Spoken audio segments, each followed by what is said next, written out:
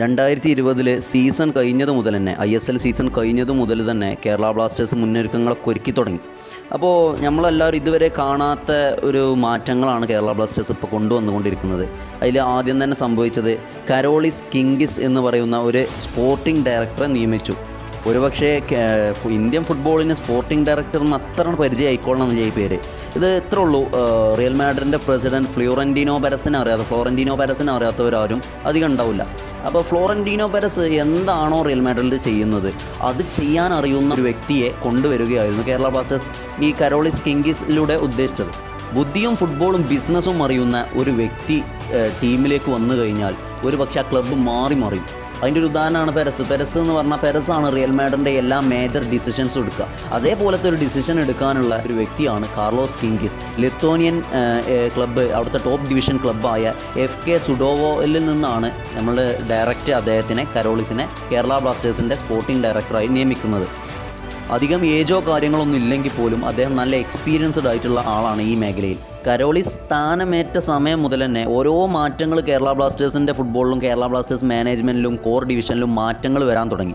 ഇതിലാദ്യ മാറ്റമായിരുന്നു തൻ്റെ ഹെഡ് കോച്ചിനെ, കേരള ബ്ലാസ്റ്റേഴ്സിൻ്റെ ഹെഡ് കോച്ചായ 𝗙𝗪𝗏𝗕 സ്ഥാനത്ത് നിന്ന് ഒഴിവാക്കുക എന്നുള്ളത്. ഒരു പക്ഷേ കേരള ബ്ലാസ്റ്റേഴ്സ് ഈ ഒരു 6-7 കൊല്ലമായിട്ട് കാണിക്കുന്ന ഒരു മണ്ടത്തരം എന്ന് ആരാധകർ വരെ ചിന്തിക്കുന്ന ഒരു സംഭവമാണ് കോച്ചിനെ മാറ്റുക, വീണ്ടും കോച്ചിനെ മാറ്റുക. ഒരുപാട് പ്രാവശ്യം നല്ല കോച്ചാണെങ്കിൽ പോലും അവരെ മാറ്റുന്നത് നമ്മൾ പല ടൈമിൽ കണ്ടു. അപ്പോൾ ഇത് എന്തുകൊണ്ടാണ് ഇങ്ങനെ സംഭവിക്കുന്നത് എന്നതിനുള്ള ഒരു ഉത്തരമൊന്നും ഇപ്പോഴും കണ്ടെത്താനായിട്ടില്ല മാനേജ്മെൻറ്റിന്. ഒരു പക്ഷേ ഇത്രയും കാലം കാണിച്ചത് ഒരു മണ്ടത്തരമാണ് എങ്കിൽ അവർ ഇപ്പോൾ സൈൻ ചെയ്ത കോച്ച് 𝗙𝗢𝗥𝗚𝗃 ഒരിക്കലും ഒരു മണ്ടത്തരമായി എനിക്ക് തോന്നുന്നില്ല. കേരള ബ്ലാസ്റ്റേഴ്സിൻ്റെ 7 സീസണിൽ മുതൽ അല്ലെങ്കിൽ 6 സീസൺ വരെയുള്ള ലക്ഷ്യത്തിൽ നിന്ന് ഒരു ചെറിയ ചേഞ്ച് വരുത്തിയിരിക്കുന്നു എന്നാണ് മനസ്സിലാക്കാൻ കഴിയുന്നത്. 𝗙𝗪𝗏𝗕 നല്ല മികച്ച കോച്ചായിരുന്നു. Passing football Kerala ബ്ലാസ്റ്റേഴ്സിലേക്ക് കൊടുന്ന കോച്ചാണ്. എല്ലാം ശരിയാണ്.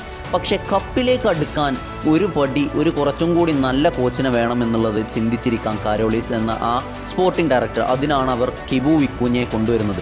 𝗙𝗪𝗥𝗚𝗃യെ കുറിച്ച് പറയുകയാണെങ്കിൽ നിസാരമായിട്ട് പറയാം, ഏകദേശം 66% വിന്നിംഗ് റേറ്റുള്ള ഒരു കോച്ചാണ് 𝗙𝗪𝗥𝗚𝗃. പക്ഷേ ഇങ്ങനെയൊക്കെ പറയുമ്പോഴും ഇവിടെ നമ്മൾ ശ്രദ്ധിക്കേണ്ട കാര്യം, ഒരു അത്ഭുതകരമായ ഒരു സ്കോർ ബോർഡും കൂടി ഉണ്ട് 𝗙𝗪𝗥𝗚𝗃ൻ്റെ. അതായത് 16 കളികളിൽ നിന്ന് 12ഓളം കളികൾ ജയിക്കുകയും 3 കളികൾ സമനിലയാക്കുകയും വെറും ഒരു കളിയാണ് 𝗙𝗪𝗥𝗚𝗃 തോറ്റത്. ഇതാണ് 𝗙𝗪𝗥𝗚𝗃യെ കേരള ബ്ലാസ്റ്റേഴ്സിലേക്ക് എത്തിക്കുന്നത്. 4-2-3-1 എന്ന ഫോർമേഷനിൽ, പഴയ 𝗙𝗪𝗏𝗕യുടെ അതേ ഫോർമേഷനിൽ, ഏകദേശം അതേ ഫോർമേഷനിൽ കളിക്കാൻ തന്നെയാണ് 𝗙𝗪𝗥𝗚𝗃ക്കും താല്പര്യം. ഈ ഫോർമേഷനിൽ ഈ 2 ഡിഫൻസീവ് മിഡ്ഫീൽഡർമാരെ കേന്ദ്രീകരിച്ചാണ് കളി മെനയാറ് 𝗙𝗪𝗥𝗚𝗃. എതിരാളിയുടെ ഹാഫിൽ ബോൾ പൊസിഷൻ മെയിൻറ്റെയിൻ ചെയ്ത് ഗോൾ അടിക്കുക എന്ന ഒരു രീതിയാണ് 𝗙𝗪𝗥𝗚𝗃ക്കുള്ളത്.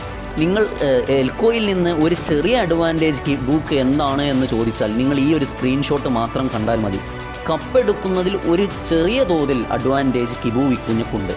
വരുന്ന വാർത്തകളെല്ലാം ശരിയാവുകയാണെങ്കിൽ വമ്പൻ മാറ്റം തന്നെയാണ് അണിയറയിൽ നടക്കുന്നത്.